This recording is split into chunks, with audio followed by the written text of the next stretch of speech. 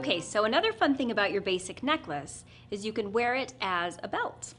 So what you're gonna do is you're gonna take your hooks here. You're just gonna wrap this right around your waist like this. And just depending on how tight you want it to be, you just kind of hook it where you want it to hang. Okay, you're gonna hook it on one side and then you're just gonna bring it back and hook it back to itself, just like that. Now you can leave your double chain in the front, or you can swing that around to the back and you've got your cute chain belt.